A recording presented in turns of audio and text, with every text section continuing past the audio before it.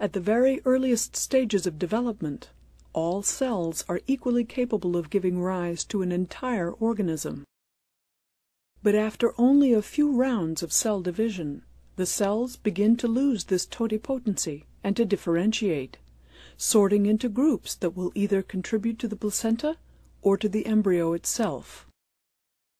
In this 8-cell embryo, called a morula for its berry-like appearance, all cells express a pair of genes, CDX2 and OCT3-4. But as the cells of the morula go through their next round of division, CDX2 is downregulated in the innermost cells, while OCT3-4 remains expressed throughout.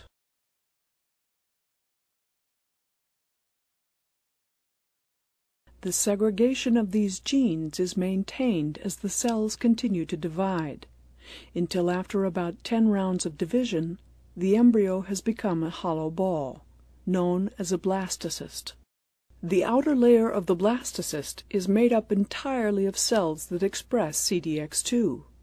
This trophectodermal layer will go on to become placenta. On the interior, OCT3-4 marks a small cluster of cells with phenomenal ability to differentiate. This inner cell mass is made up of cells with the developmental potential to give rise to all of the body's many cell lineages, an ability known as pluripotency.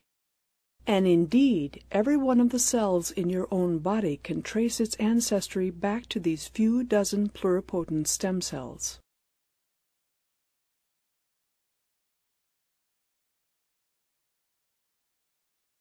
The vast majority of the body's trillions of cells are differentiated, meaning they have taken on specialized properties and functions, and have lost the ability to generate cells of other types. Skin, muscle, blood, bone, and the nervous system are all made up of populations of differentiated cells. There is another type of cell, however, that remains less differentiated and retains its ability to give rise to other cell types. These cells are known as stem cells. Stem cells exhibit two characteristics not found in more differentiated cells.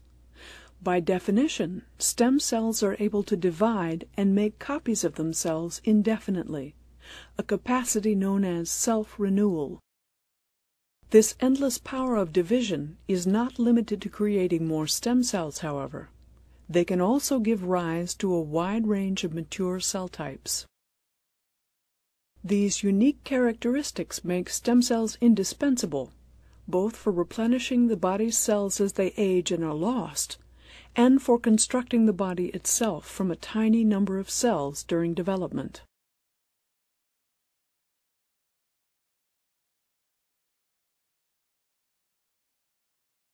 Even after the embryo has grown into an adult, many of the body's cells continually die off and need to be replaced. For example, billions of red blood cells need to be replaced each day. This is the work of stem cells known as hematopoietic stem cells, which are located in the bone marrow. Residing in a complex cellular environment, the hematopoietic stem cell is able to generate precursors to every type of blood cell.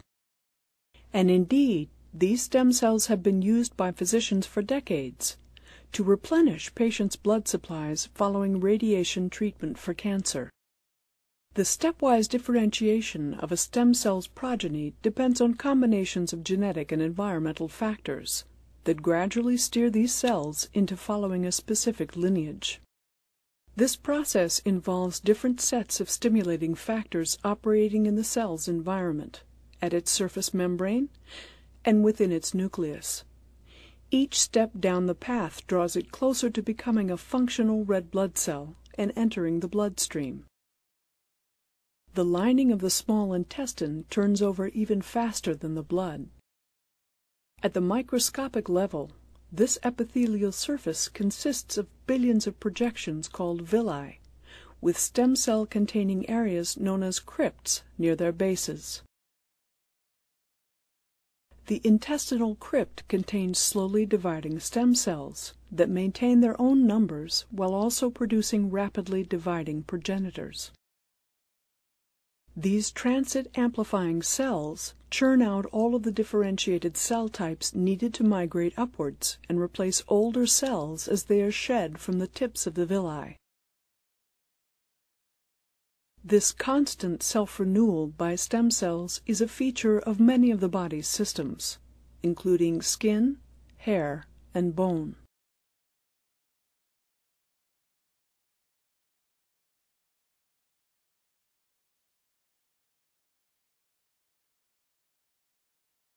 Not all of the body's organs regenerate as readily as the blood and the lining of the gut, and the multipotent stem cells that have been identified in the adult body are both limited in their ability to generate other lineages and difficult to maintain in culture.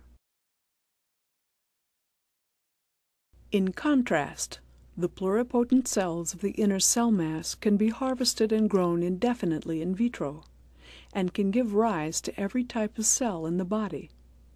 These pluripotent cells in culture are known as embryonic stem, or ES cells. By culturing these cells under controlled conditions, it is possible to steer their differentiation into specific cell types. For example, ES cells cultured on a bed of stromal feeder cells and treated with inductive factors such as BMP4 and sonic hedgehog tend to differentiate into neural lineages. By testing various ES cell culture conditions, scientists are gaining new insights into the biology of the differentiation processes that build and sustain and may one day be used to heal our bodies.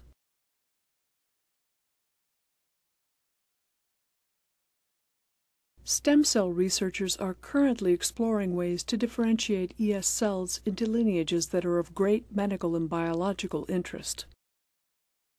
The nervous system, the pancreas, and the heart all regenerate too poorly to restore themselves after serious injury or degenerative disease. Scientists are now seeking ways of using the knowledge they gain every day from the study of embryonic and somatic stem cells to help save patients' lives and to improve our understanding of their seemingly limitless potential.